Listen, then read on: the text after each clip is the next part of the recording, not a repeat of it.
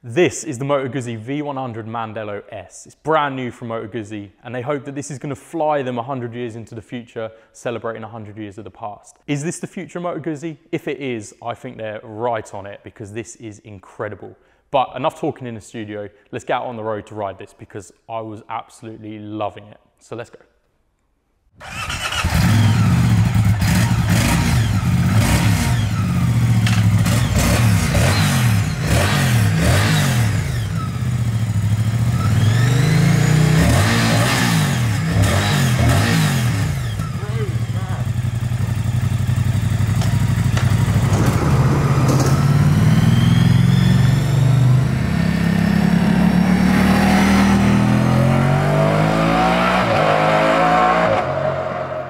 So you join me out here in the beautiful English countryside, and we've got this, the beautiful Moto Guzzi V100 Mandello S. Sorry, I just had to catch my breath there because this thing is absolutely stunning. Single-sided swing arm, yes please.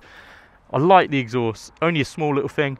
Most of it is kept underneath the bike, but as you can see from a sort of side profile, it just looks spectacular. In terms of colour options, you can go for this one in grey. You can go for a green and grey option where rather than black at the front, or sort of blacky bluey colour, it's green, and that's stunning. Honestly, so stunning. The way the bike just flows and just has such a nice like curb appeal, really. It just looks honestly beautiful. I feel like the Italians could design a wheelie bin and they're going to make it look spectacular. You can get pannier mounts here. Well, you can get them. They are here.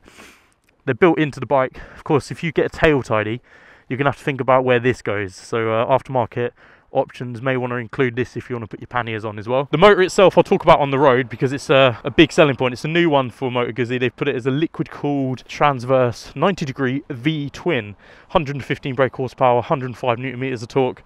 Spectacular. Tilted forward 5 degrees, nice amount of leg room. My legs with my lanky body come up to about here. Nice and calm. You do get a bit of warmth from the cylinder heads, but that's no problem at all. Öhlins suspension front and rear, and on the S model, as you can see, it's electronic or semi-active as well. Mind the GoPro mount, which is in a very nice place, but yeah, works nicely. You can set it all up in the modes and set the suspension to be a little bit firmer for a dynamic road, or you can set it to be a little bit more soft for a comfort feel on the road. 17-inch wheels front and rear, and all in, this thing is spectacular. I've not even mentioned the self-deploying wings. This goes up and down with a button on the dash, so let me just switch that on. You can flick through the menu, which the menu itself is so nice. Windshield goes up, put it into sport mode, but you can set it to go out in any, and the wings deploy. Road mode is really nice, but sport mode is hectic, I won't lie. Heated grips as well, tyre pressure monitoring system, the MIA multimedia integration, voice control as well, which is very nice, and A and B mode on this S model. But I think we should get on the road on this, so let's go. So yeah, this is a £15,750 bike in the S model. It's about 13,000 roughly for the non-semi-active version. This comes with a quick shifter as well on the S model, and ultimately it is a bit of a premium price tag, but this bike is premium. I have ridden it in the past out in Italy.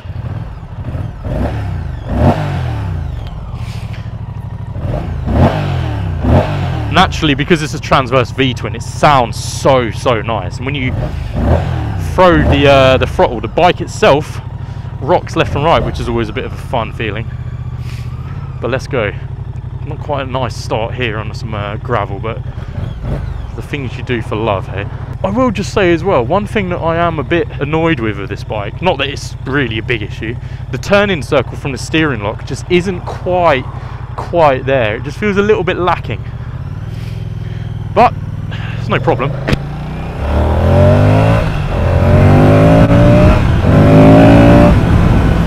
Now this is in road mode and it absolutely flies. When you get into sport mode,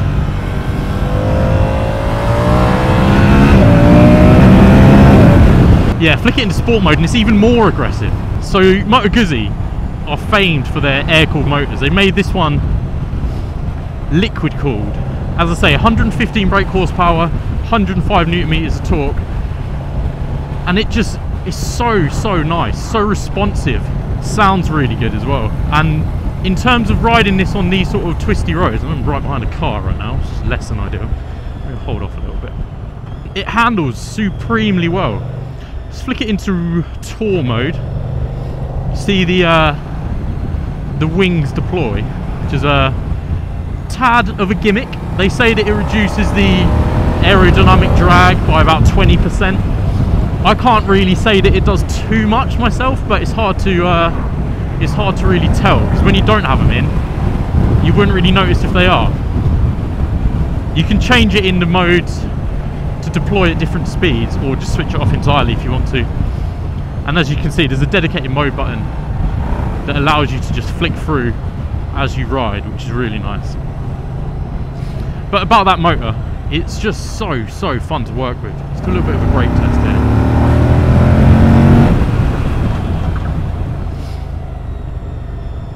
Really good. Brembos, front and rear. And you've got yourself the Brembo master cylinder. Overall, the feel from the brakes is really nice. The ABS does kick in a little bit in the rear, but I've had no problem stopping on this at all. You know, in sport mode where the bike really opens up and becomes a different animal, it's just spot on. Now there is rumours that the V100 Mandello engine, as you can see here, is going to find its way into a Stelvio. So when we head over to EICMA in November, we'll be running over to the Moto Guzzi stand, if they're there. I'm sure they are. It's an Italian mark, isn't it? And seeing if they've got a little Stelvio undercovers for us to gawp at. And as I say, I've ridden this before out in Italy, and the weather was less than ideal. But even then, it handled supremely well, and it's one of my favourite bikes that I rode last year. And I've ridden quite a few bikes now at this stage. The clutch is really nice and light. It's perfectly sized for my hands. Wear a size large glove. So if you're similar height to me, in terms of comfort and feel of the bike,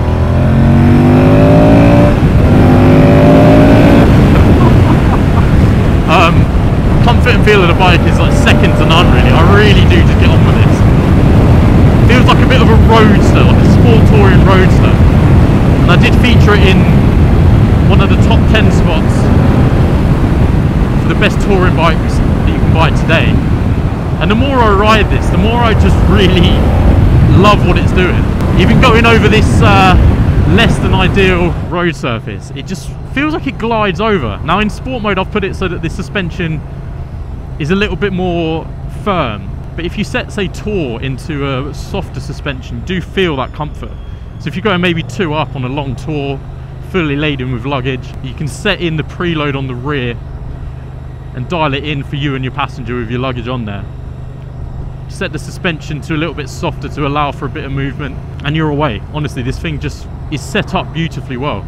Now I open this as whether or not Moto Guzzi have set this bike up to be, you know, the way forward for them, and I'd argue that it is.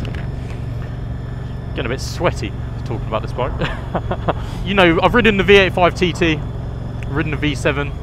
We've even ridden the V7 Stone here at Bike Matters. And what Moto Guzzi do really well is create bikes that have a lot of feeling and a lot of character, and kind of sounds like a cliche, but you sort of feel connected to the bike when you're riding it.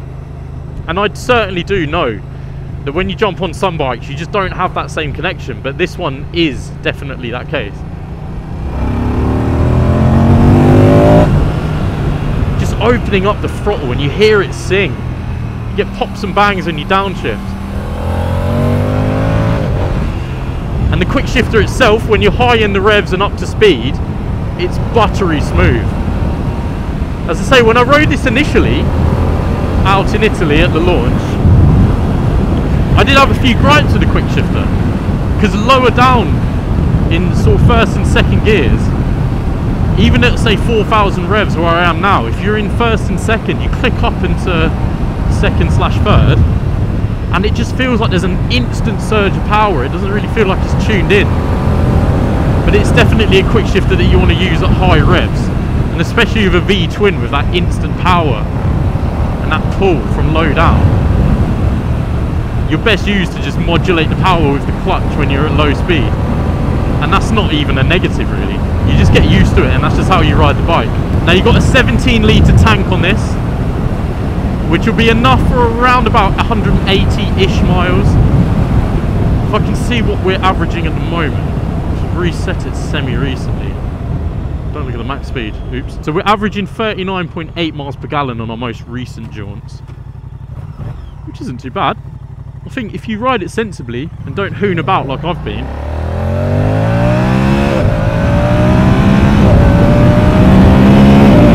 then you probably get a better miles per gallon. Alright, let's get a bit sensible now, Alex.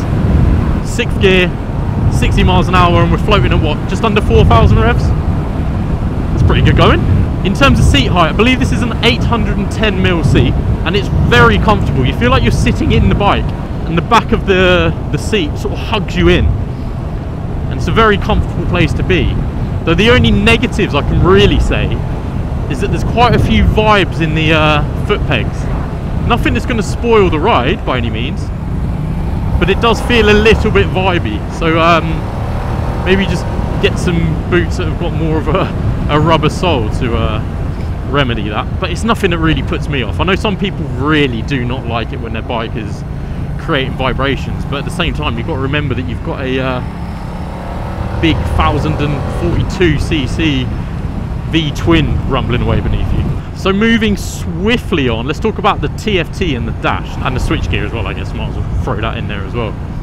You can see here tour mode that I'm currently riding in. Got rain mode as well, which is still, it's got power, but the twist of the throttle doesn't quite engage the motor enough, and that's exactly what you want in a rain mode, obviously, duh, but you've still got the power there if you really twist on. And if you ride it sensibly, the initial input through the ride-by-wire throttle is just spot on. It's impeccable for instant sort of delivery of power. I'm sure you've ridden a bike in the past that's got a twitchy throttle. I know I have, and it's always that first little bit of throttle that you put in. Rain mode just really sorts that out. Put it into sport mode, so take it easy.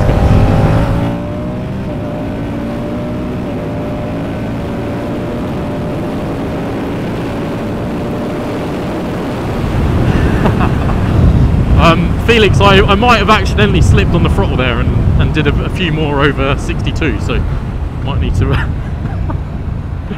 but the thing is, even doing some overtaking manoeuvres there, you just feel comfortable and stable on the bike. It's a work of art, honestly.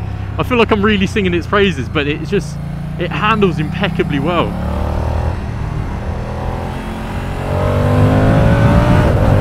The front wheel does want to lift in sports mode.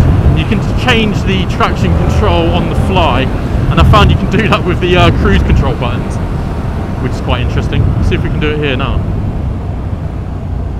If you MGCT, you flick up and down on the cruise control, and you start changing the traction control management. For the most part though, one is the least intrusive. Elsewhere on the TFT dash, I'll say you've got heated grips. The indicators don't seem to want to self-cancel. I feel like I did read that they have self-cancelling indicators on, but it just doesn't seem to want to do anything like that. The lighting on here is LED. You've got a really nice daytime running light at the front, which is an eagle. It's just nice little touches like that that just really set this bike apart. It feels really supremely well made. And just the way that it all is put together, you know, from the front fairing all the way to the rear, just looks like one solid unit. Paintwork is really nicely finished and done. I do wonder if the little flaps here would be quite a pain in the arse to clean, because, you know, if it rains and there's a little rain droplets in there, you're gonna have to, I don't know how you're gonna get really in there, but there we go. You could argue that having too much electronics on a bike sort of spoils the party a little bit, but I don't think so at all. Hello fella, you chickster. Did he have a camera? I wonder if I'm gonna be in his video. I'll have a little look at the modes, because I don't, well, let's see if I can do it now. Oh, if you press and hold, does it just go to the windshield regulation? The thing is, you find out when you mess around with buttons. Oh, the heated grips as well, just as a quick point. You've got 3 step on those, and 3 doesn't feel nuclear, it just feels nice and warm and toasty. 1 is, you know, the sort of cold summer mornings when you want to be a little bit delicate and you want to take it easy. But let's see, if I now press and hold the mode button, it goes to the windshield regulation. Incredible, love that. But overall, if you can't tell, I could well be in love with an Italian. Don't tell my girlfriend. Open my lid. So you press and hold here, and then you've got a big old menu. You can flick through down to Sport 1 on, M1 for the suspension. So the semi-active Öhlins, of course, really nicely made. Is it? M1 might be more soft. Anyway, Road 1, 2, you can all change this. And as you can see here, the MGC-A is the wings. So they deploy at the moment on at 35 miles per hour. You can set that up all the way to say, well, 60? Or just turn them off. Or on at all times, so when you flick through onto them, they deploy. So you could say, oh, Tour, I want them out at 20, and then if I get to 15, they go down. Cool, whatever. Moving through here, you've got your rain mode, where the higher numbers mean it's more intrusive in terms of limiting. Hello. And one of the points that I did make, or did want to make, sorry. Nice little Kawasaki. One of the points I did want to make as well is there's no custom mode here. So there's no option to have a dedicated custom mode where you can have, say, 1 on the engine and then 4 on the traction control and then the wings deploying at this and that. You have to just sacrifice one of these. So you could say you've got a sport, road and a custom mode or something like that. Hello, fella. Yeah, all good, mate. Yeah, no, thank you. Just filming a little review. Ah, lovely. Yeah, man, thank you. Appreciate you stopping though, fella. Yeah, thank you. Love the biking community. Right, let's get back on the road.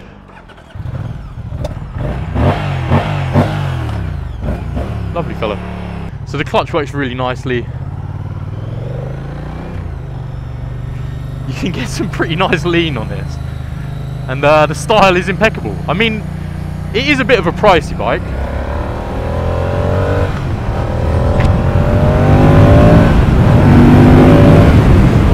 But you could go for the standard edition rather than the S model.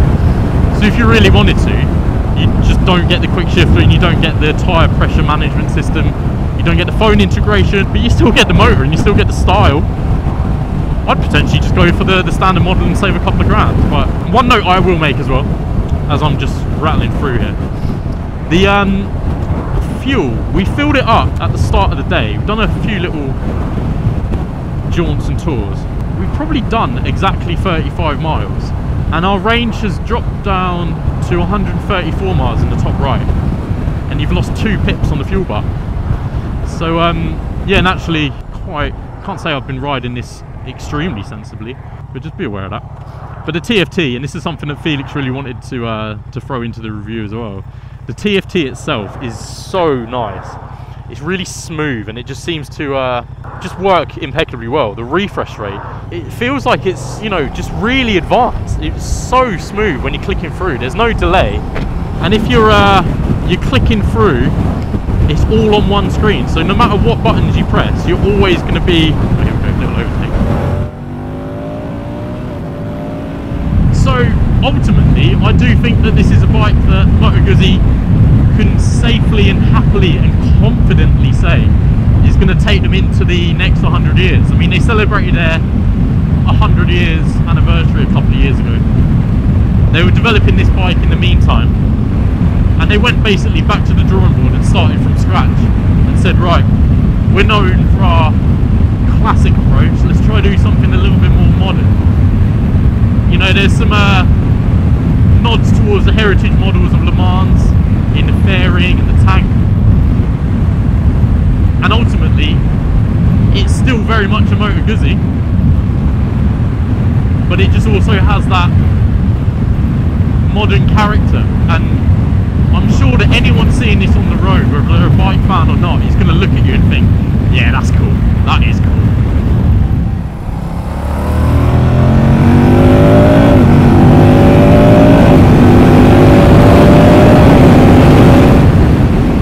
So just playing about with the screen there, the motor couldn't actually put the screen up because the wind resistance is too much. So it's not a very strong screen motor, but just do it when you're not moving at miles an hour and you'll be alright. So I think this is a bang on machine for a 2023 buyer. I think it's going to do very well, and it'll be interesting to see if Moto Guzzi put this new motor into use elsewhere. If they make like maybe a little dedicated adventure bike, dedicated roadster, something a little bit unique and different, that'll be very interesting to see. Did I mention how nice this exhaust sounds? Seriously. Whee! So this has been the Moto Guzzi V100 Mandello S. It's the £15,750 beauty. Don't know if you can tell, but I absolutely love this thing. I think it's bang on. Deployable wings, semi-active suspension. Oh, it's got it all. Anyway, I'll leave it there for that one. If you want to check out another review video, maybe check out the Trace 9 GT Plus that I reviewed recently, or check out a top 10. They'll both be over there. Thank you so much for watching. Subscribe to stay up to date with the Bike Mats team, and I'll see you on the next one. Ciao.